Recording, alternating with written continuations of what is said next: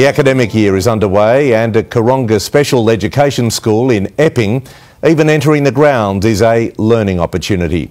The lesson is road safety, and the teacher is a working pedestrian crossing. Young Madison is starting kindy at Karonga School, where these traffic lights will be her first lesson every day. Press the button. Good girl, all done. A school for moderately to severely intellectually and physically disabled students. This lesson at Karonga is taught by the only set of working traffic lights inside a New South Wales school. William's away. He knows what he's doing.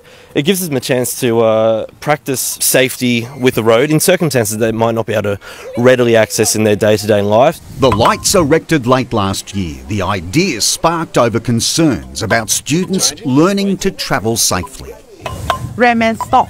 That's it.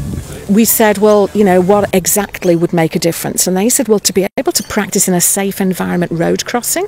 Because we're really frightened that Maddie might get away one day when we're not trying to hang on to her. Boom, cross the road. She sees this, she'll stop if she knows. It's just terrific. That learning to live Karonga ethos extends to other facilities such as its 360-degree interactive room that also helps train for travel, created through grants from the local Epping Club. It's just basically giving the kids a real experience of what, training for life, for real life. And a new mini Woolies to help with shopping skills will open tomorrow. We're just really fortunate to work with some great people and really genuine interest, not tokenism.